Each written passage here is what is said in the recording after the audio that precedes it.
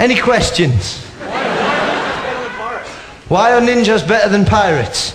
I'll tell you why they're better than pirates. They're more effective, right? Because let's look at the pirate, right? The ninja can use the ninja throw star. Excellent weapon. What does the pirate have?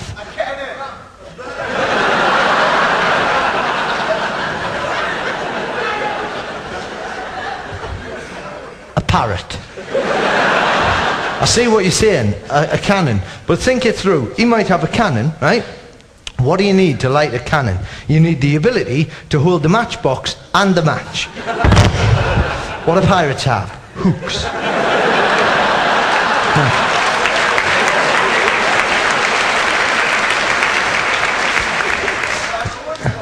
He's what? He can have a wooden hook.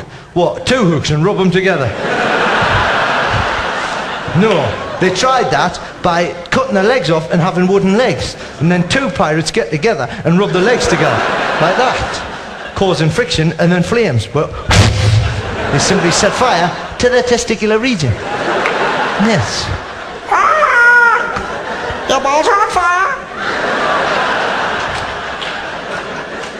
The ninja, he has his eyes, he can see, he's stealthy, he moves through the night. The Ninja Turtles, yes, one example of types of ninja.